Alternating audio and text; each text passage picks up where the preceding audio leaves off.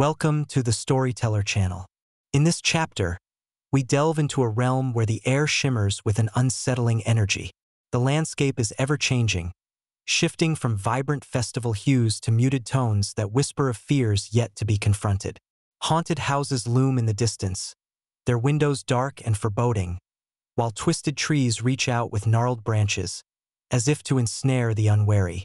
Join Evelyn, Marcus, and Finn as they navigate this mysterious world, each drawn by their own personal dread, a siren call that beckons them deeper into the shadows.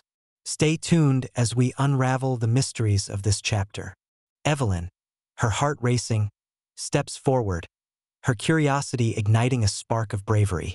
She has always loved stories, weaving them from the threads of her imagination, but now she faces a challenge that demands more than mere words.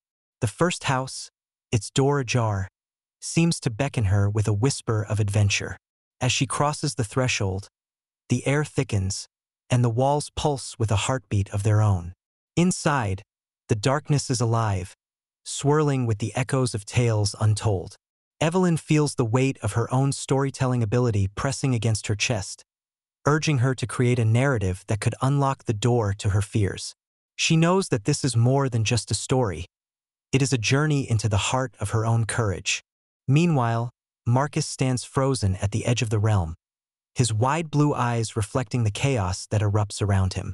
Shadows dance and twist, taking on forms that mirror his deepest anxieties. A shadowy figure emerges, its features indistinct yet hauntingly familiar, embodying the fears that have haunted Marcus since childhood. He can feel the familiar grip of anxiety tightening around him, but this time, he is determined to confront it. With a deep breath, Marcus steps forward, his heart pounding like a drum, ready to face the embodiment of his fears. He knows that this confrontation is necessary, a step towards freeing himself from the chains of his past. Finn, ever the jester, attempts to lighten the mood with a quip, but the laughter feels hollow against the backdrop of their trials. As he ventures into a darkened corner of the realm, he finds himself surrounded by shadows that echo his own insecurities.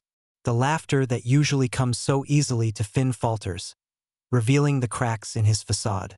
He realizes that humor, while a shield, cannot mask the deeper pain that lurks beneath. Yet, in this moment of vulnerability, Finn discovers a new strength, a way to channel his humor into a source of resilience. He understands that true courage lies not in hiding from one's fears, but in facing them head-on.